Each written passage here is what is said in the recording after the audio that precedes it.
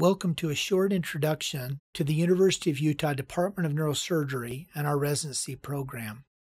Many of you have never visited Salt Lake City or Utah. We jokingly hear from our friends on the East and West Coast that it's one of those square states that you might fly over on the way to San Francisco or Boston. But Salt Lake City is actually a very beautiful city. Utah has a population of about 3 million people, and Salt Lake City proper has about 1 million population, although our catchment area for patients is much larger, extending up into Montana, Wyoming, Idaho, for a total of about 6 million lives that we cover. Salt Lake City is a beautiful city, and the University of Utah is located in the foothills on the east side of the city. We have a large undergraduate campus that houses about 33,000 students. 25,000 of those are undergraduates.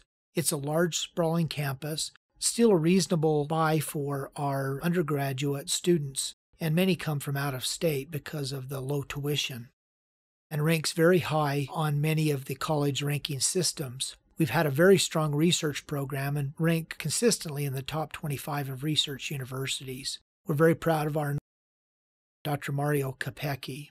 Our university health system ranks very high, and in fact, we've been in the top 10 by the Visant ranking system for the past 10 years. Many of the hospital ranking systems consider this to be a very well-run healthcare system, and we are a comprehensive cancer center at the Huntsman Cancer Institute. The University of Utah is the sponsor for 27 residency programs and has 5 schools and colleges, including medicine, nursing, dentistry, pharmacy, and health.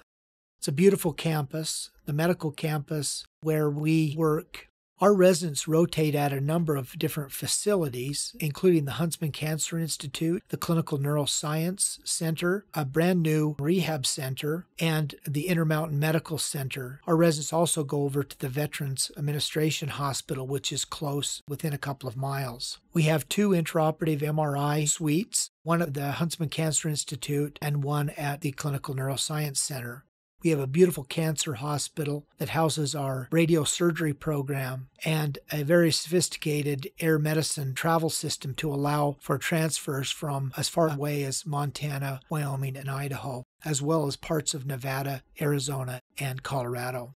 But our real strength is the people. We've been able to attract some amazing residents, and many of our attendings have been here on a long-term basis. We have a very collegial program where residents work side by side with the attending staff. We've been able to attract residents from diverse backgrounds and locations. We're very proud of our residents and feel that they are the backbone of our program. One of the highlights of our program is our strong academic support staff. We have a full-time editor, Kristen Krause, who helps with the editing of manuscripts and submission of manuscripts. She is very easy to work with and is instrumental in the proliferative publication record that we have in our department.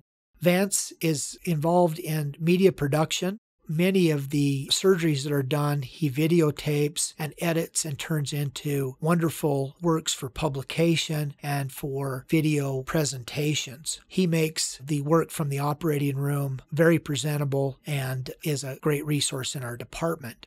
Jenny Williams is an illustrator that can help with illustrations needed for our manuscripts. Our coordinators for our program, Amy Eakins, who is our academic program manager, and Tanalisa Waldrum, who manages our fellowships and assists with the residency program, both very approachable and very strong in our program. I've included a list of some of our alumni. We've trained some very strong residents who've gone on to become academic leaders, program chairmen, and leaders in their community for those that have gone into private practice. They've done fellowships in diverse areas and have settled all over the United States. We have strong programs in all aspects of neurological surgery. These include cranial base, spinal, pediatric, functional, neuroendovascular, critical care and trauma, and private practice. Our skull-based program is led by our department chair, Dr. William Caldwell. He's assisted by Dr. Richard Schmidt, very experienced surgeon that's been in our program for over 30 years, and 2 of our endovascular and vascularly trained neurosurgeons, Dr. Towski and Dr. Grandi. Our spine program is led by Dr. Andrew Daly. Dr. Erica Bisson is nationally known for her work in outcomes, and Dr. June Chavez was a fellow with us who stayed on to our program. Dr. Edgar Golston is a physiatrist who works in our department to help with spinal injections and non-surgical management of spine disease. Dr. Mahan heads up our peripheral nerve section and also has a very strong surgical practice. And Dr. Marcus Major was one of our residents, but then went away and did a comprehensive adult deformity fellowship and now has rejoined our practice to help Dr. Daly with the spinal deformity practice. In neuro-oncology, we've been lucky to have 3 neuro-oncologists, Dr. Cohen, Dr. Coleman, and Dr. Mendez. And on the surgery side, I head up the division with the strong presence of Dr. Daniel Foltz, who's another very experienced neurosurgeon that's been with us for over 30 years. Dr. Manacho was one of our residents who went away and did a fellowship at MD Anderson and now is back on faculty, spending part of her time doing neuro-oncology and part of her time doing critical care medicine and trauma.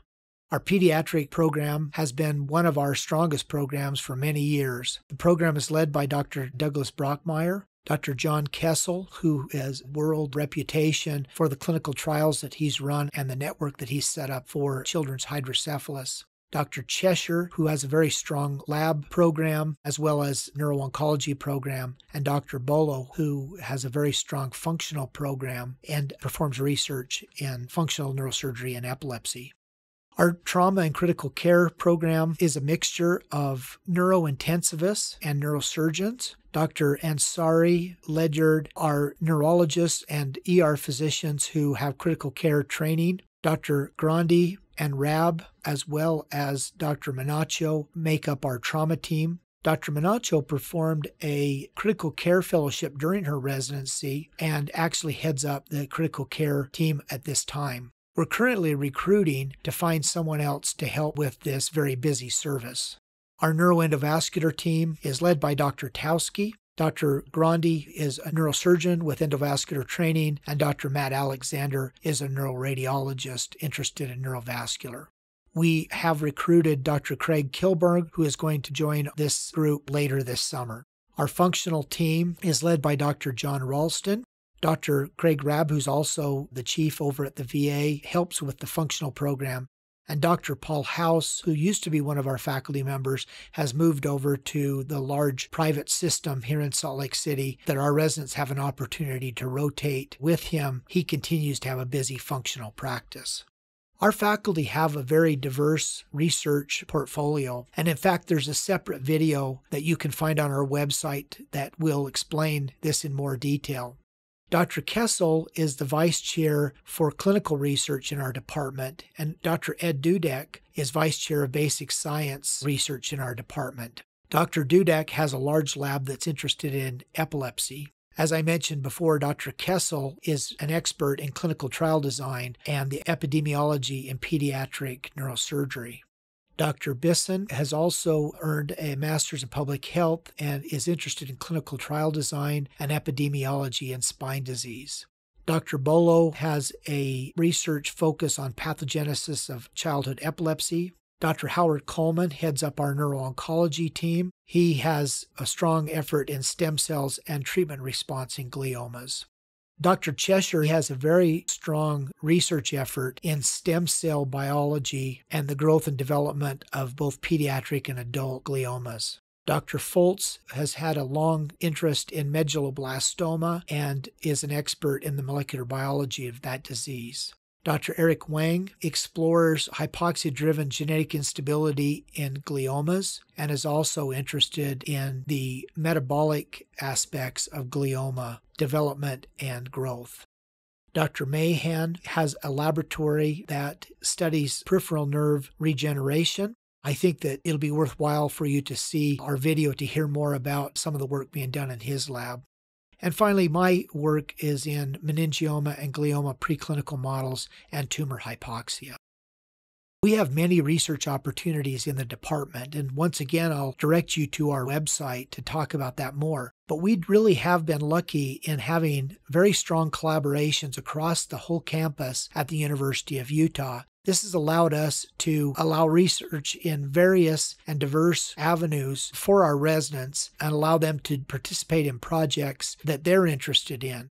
Here's some examples of some of the research that has been conducted by our residents. Our residents are very versed at obtaining IRB approval and working in these laboratories on various topics in all fields of neurosurgery. As I mentioned before, we have a very strong academic output, and our publications increase each year. We also have a very busy clinical service, and this continues to grow over time with very strong operative caseload and outpatient clinic. What a lot of resident applicants are really interested in is the number of cases that are done. And here I've tried to give a breakdown showing the different categories that we submit cases for to the RRC and to the American Board of Neurological Surgeons. In the second column, you can see the required case numbers, and in the middle column, these are the actual numbers of these particular cases of our graduating residents. On the far right are the total numbers of each of these categories that are available at our training programs. As you can see, our residents graduate with many more cases than are required for their certification. This is true both in the realms of cranial disease as well as in spinal neurosurgery. Our pediatric service is very busy, and I think these numbers reflect the busyness of that service. Our residents are very comfortable with pediatric neurosurgery after they graduate. And in fact, many of them go on to do fellowships in pediatric neurosurgery because of the wonderful experience that they've had at Primary Children's Hospital.